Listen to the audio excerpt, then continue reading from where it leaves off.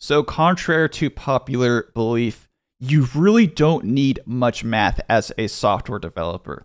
In fact, if you can learn basic arithmetic and the symbols and comparison operators that I'm about to show you, you've pretty much got 90% of software development covered. If you're just trying to become a web developer, which I'm assuming that you are, don't need hardly any math, and the math that you do need is going to be very easy. And the way that I'm going to make this easier on you is that we're just going to split up what you need to know into two parts.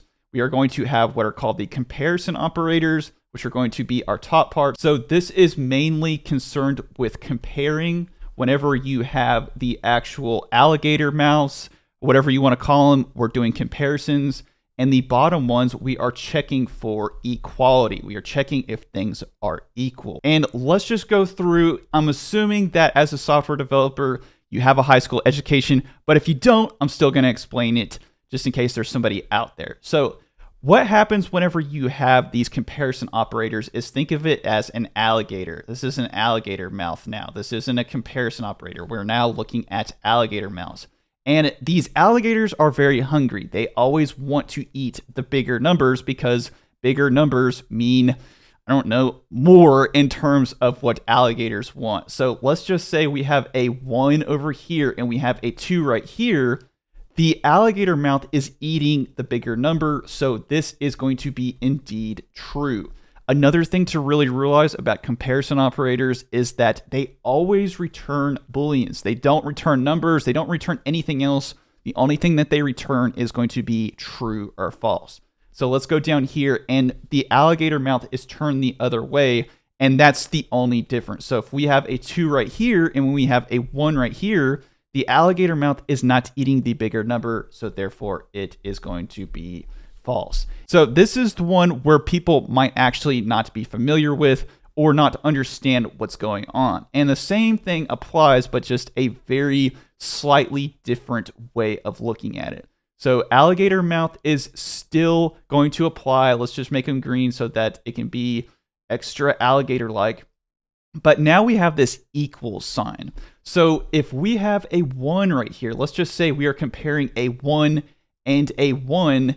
If we had this operator up here, none of these would be able to evaluate true because they are not equal to. But this includes an up to 1, so this is going to be true. And the same thing is going to apply. If the numbers are equal, that is the difference. If it is an equal number, it will be applied. So let's go down here and let's say greater than or equal to 1. So 2 greater than or equal to 1. This is also going to be true because it is greater than it, but it is not equal to. So it can be greater than, it cannot be equal to, but it can also be equal to, and that's exactly how the equal sign works. Just think of the equal sign as equal to, and that is the main difference between these two. So the next thing that we're going to have are these things called equality operators, and equality are just going to check if something is equal. So if 1 is equal to 1, this is going to equal true, and the same applies for the bottom one. If 1 is equal to 1, this is equal to true. But something strange happens. The difference between this and this is just going to be that the triple equals is strict. This is a strict equality. This is sometimes referred to as loose equality. If something is loose, it's not as strict. In 99% of cases, you're going to want to use the actual strict operator. You're going to want to use the triple equals. And the same rules apply. 1 is equal to 1. A loose equality would be something like this. So if I put a 1, an actual number, and then I put a 1 as a string, this would actually still operate as true. And the reason that it's going to operate as true is because something called coercion. If somebody is going to coerce you or somebody is going to try to force you to do something, it's going to coerce you. So what's going to happen is that it's going to try to coerce these into the same value. So either it's going to be a number, in this case, it's going to be a string, and it's going to try to coerce the string or the number into the same value. So if you have a number in here and one number is a string, it's going to try to turn the string into a number. It's going to try to coerce it, and it's going to equal true.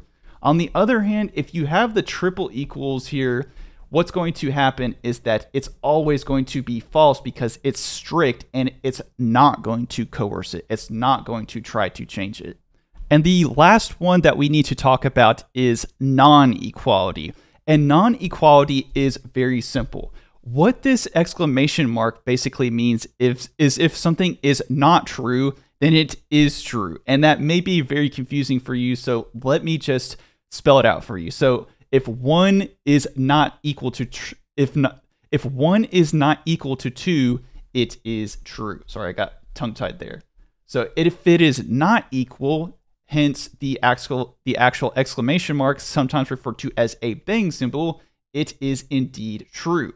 And the same thing applies for the double equal, except that this is strict. So let's say 2 is equal to 1 right here, then this is in fact going to be true. And if we have a 2 in here, so let's just say if we had a 2, what is going to happen, or a string as a 2, and because it is not going to be coerced, it is still going to be true because it is not equal.